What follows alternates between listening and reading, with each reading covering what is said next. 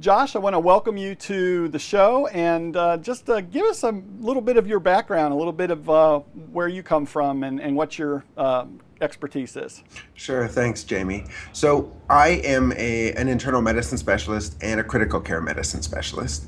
I finished my residency a number of years ago, and I was invited to be a visiting scholar 1 year later at Stanford University, where I studied with the Department of Medicine how medical learners, specifically medical students and residents, how they're using their smartphones to access new medical knowledge. Cool. So one of the things that we did was that we did a series of surveys, and we also looked to see what resources were available online. And when I got back from that post in the fall, I met with some friends of mine, one of whom is an iPhone developer, and we got to talking about the idea for Figure One, which would eventually become a photo sharing platform for all healthcare professionals. The idea of which was there's a concept in medicine called the teaching file, which is a collection of images that teachers would collect to show their students because they were particularly remarkable or memorable or classic. And what we wanted to do was take that teaching moment and provide that kind of opportunity to every healthcare professional, no matter how senior or junior. Because as you and other healthcare professionals definitely know, once you're not the most junior member of the team, you are now teaching the most junior Yeah, member of the team. that's true. Yeah, and it's amazing really to think about it. I mean, I almost I downloaded the app and took a look at it, and it's full of amazing images already. I mean, I know it's a relatively new development out there, but it's already being used and utilized in a lot of different ways. And I almost think of it as kind of an Instagram with privacy concerns taken care of and HIPAA concerns here in the United States kind of covered.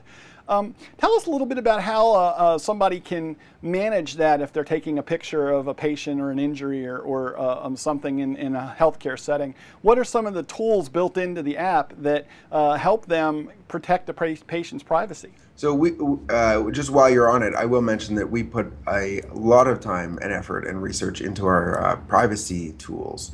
And in fact, when we were developing the app was ready months before the legal work was ready. So we had to wait before everything was okay because we didn't want to rush it. We knew that, especially in this field, during these times, privacy is more important to patients than anything that they could provide to a healthcare professional. So making sure that patients were safe was our top priority.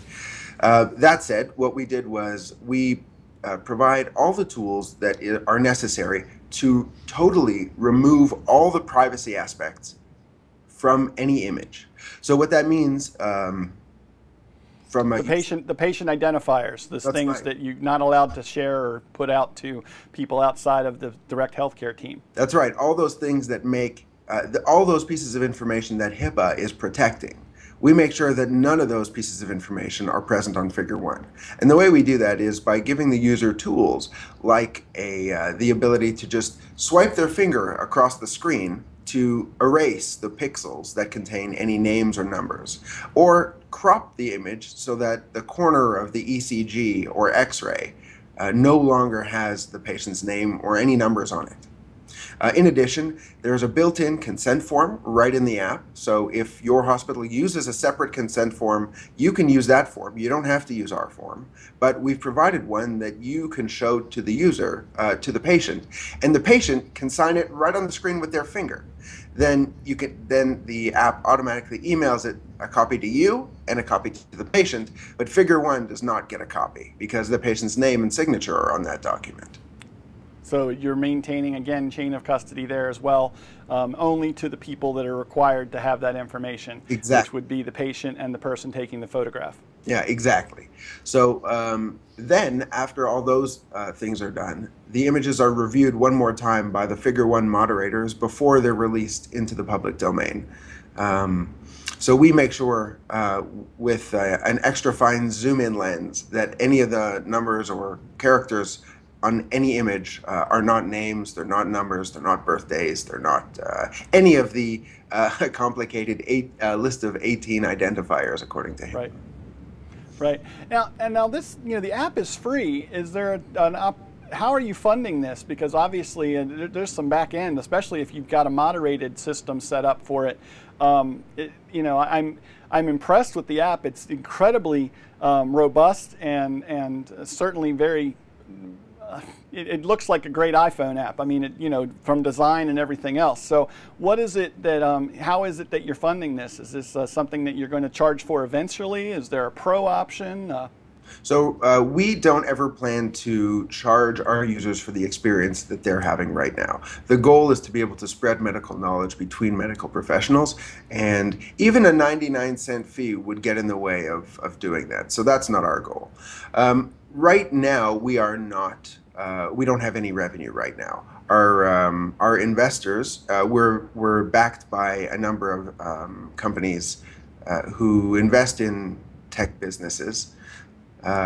They've told us that we should focus on making the best product for the most number of users possible.